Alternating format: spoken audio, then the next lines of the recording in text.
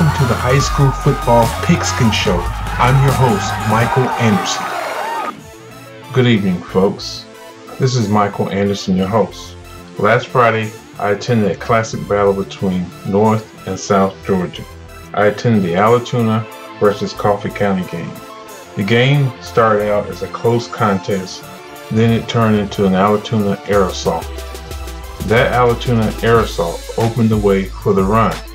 Then number 3 for Allatoona pretty much ran all over Coffee County's defense. That number 3, their running back for Allatoona, is a special running back. Very physical, on many occasions running over Coffee County's defenders. That offensive line for Allatoona did an outstanding job opening holes for number 3. I tell you, in the second half, Allatoona opened up a can on Coffee County, and the final score was 45-14. Over the last 2 playoff rounds, I feel like my projections have been taken behind the woodshed because of so many new teams reaching the elite ranks. But it is refreshing to see new teams obtain this Elite 8 status. Hillgrove versus Archer. Hillgrove has a vaunted spread offense that can put up a lot of points in a short amount of time. They have great running backs and they have great receivers. They have a good defense too. However, their defense is not quite as good as their offense. They also have very good coaching. They scheme extremely well on both offense and defense. Archer, on the other hand, last Friday proved that their defense is stout enough to shut down a good spread offense. Lee County's high-powered offense could not get a whole lot of yards on that stout defense of Archer. Archer offense is also a high-powered offense led by a dynamic quarterback. Their running back, the number 4, who is tough as nails, and that great receiver in number 11. Even though I'm from this area, the Hillgrove, McEachern area, I think that Archer will be too much for Hillgrove. My pick is Archer to win this game.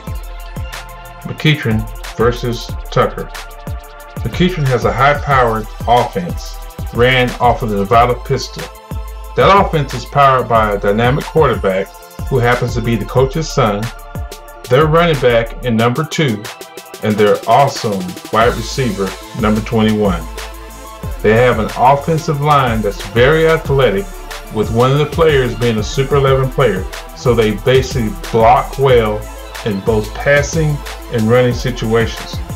McEachern's defense is good, however, it's not as good as their offense.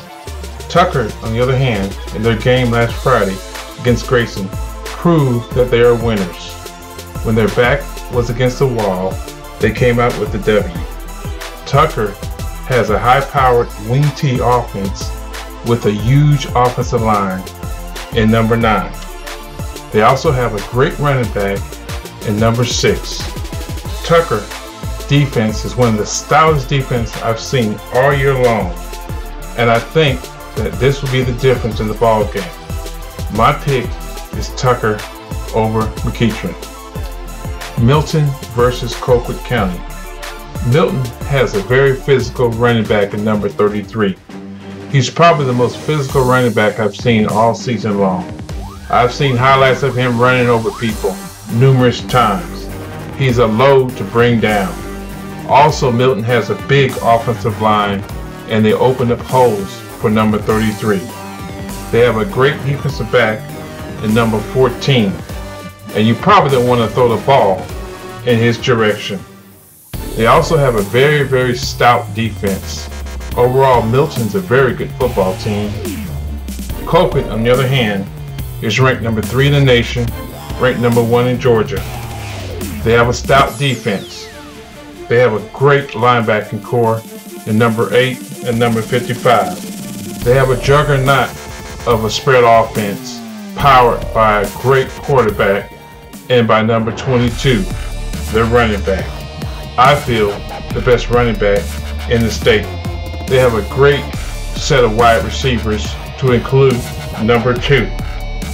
Most of all, they have demonstrated an ability to win by any means necessary. Therefore, my pick are the Colquitt Packers over the Milton Eagles. Well, those were my playoff projections. Enjoy your Friday night games.